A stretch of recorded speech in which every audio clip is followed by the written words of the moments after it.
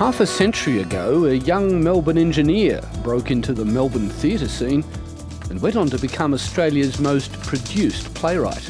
What's the meaning of you telling me how to run the game? I'm the president of this club, Lauren. If I've got an opinion to express, I'll express it. In retirement on Queensland's Sunshine Coast, the 79-year-old has done something he once said he would never do: write his memoirs. David Williamson, 20 years ago you were approached by a publisher to write your memoirs, and you refused on the grounds that other people led more interesting lives. Why did you change your mind? Well, after I got to 50 years, I started looking back and think, well, my life has been pretty interesting when I look back on it. The people I've met, the things I've done, the amount of stuff I've crammed into those 50 years, and also the change in Australia has been interesting. And I thought, if I do write it now, I can also get the facts about how much this society has changed over those 50 years. So it's a chronicle of me, but also, I think, of the country. What do you think of Ross's potential? What is? A welterweight. Your first breakthrough plays happened at the same time in Melbourne, The Removalist and Don's Party. Yet you write about having trouble fitting into the Melbourne theatre scene. Did you always feel yourself to be an outsider? Well, I did, because for no good reason I graduated as a mechanical engineer, not even knowing what went on under the bonnet of a car.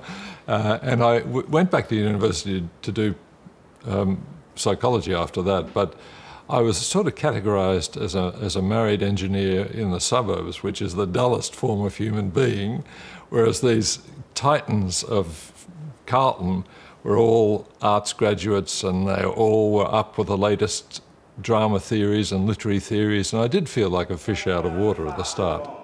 It's the man who always makes the first move, believe you me. You want to bet? I'm taking you straight. A lot of your characters are drawn from yourself and from friends and families and associates, often to their horror. And you write about, at times, drama overrode ethics.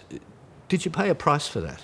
I did veer a little closer to the truth of the social life I was observing sometimes than I should have, yes. In the early days, I thought, I've got to get this right, and some of my friends were startled to see what they thought was representations of themselves on stage. I think they all, except one, finally forgave me, but I had to learn a lesson, and as time went on, I'd always show drafts to people who might see themselves depicted to see if there's anything they objected to. But in the early days, I was a bit fast and loose with ethics, yes. You confess to having difficulty handling criticism, and you write about how you wasted so much energy on fruitless counterattacks.